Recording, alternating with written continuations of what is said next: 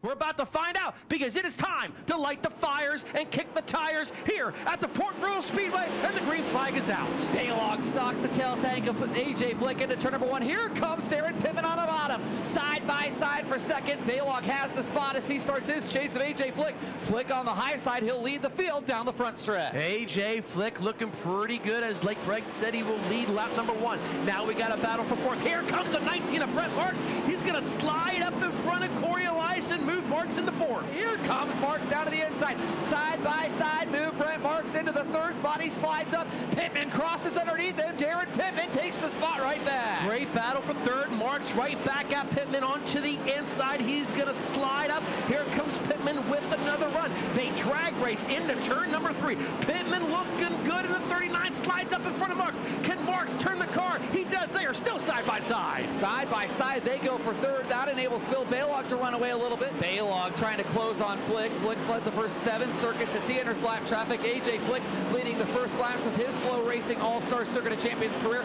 Meanwhile, as Baylog closes, here comes Brent Marks. Top 3 breaking away from the rest of the field. Billy Baylog, he calls his shot. He looks into the inside, slides up in front of Flick. Flick not backing down. They drag race into turn number 3. Here comes AJ Flick, close racing right there. Now here comes Brent Marks, 3 wide for the lead off of turn number 4. Close racing. Your new leader is going to be the 17B of Baylog. Here comes Marks. Marks down to the inside. Baylog made contact with Flick as they battle for the top spot. Flick back to third as Marks is closed on Baylog. Big slider for the lead in turn 3. Brent Marks slides, slips over the cushion. Baylog will lead lap number 10. Now Baylog into the inside. He's going to slide up, put the dirty air on Marks. Marks makes a good corner there off of turn number 2. They are nose to tail down the backstretch. Here comes Brent Marks. He's going to try to slide up. Short slide job by Marks. He'll drive by close racing there off of 4 for the lead. Your new leader is Brent Marks. You see on a double screen for everyone tuning in on the Flow Racing, that's your leader at the bottom right, Brent Marks. Great battle for fourth between the 2 of AJ Flick and the 26 of Corey Eliason.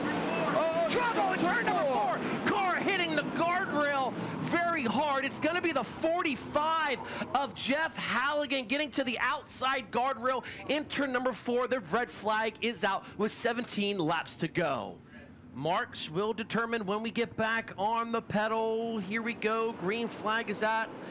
Good start by Brent Marks as he leaves the field in turns 1 and 2. In second is 17B Baylog. Slips high just a little bit. Here comes the 39 of Darren Pittman. Baylog is there. He's within 5 car lengths as Carr still jockeying around for position in front of your leader, Brent Marks.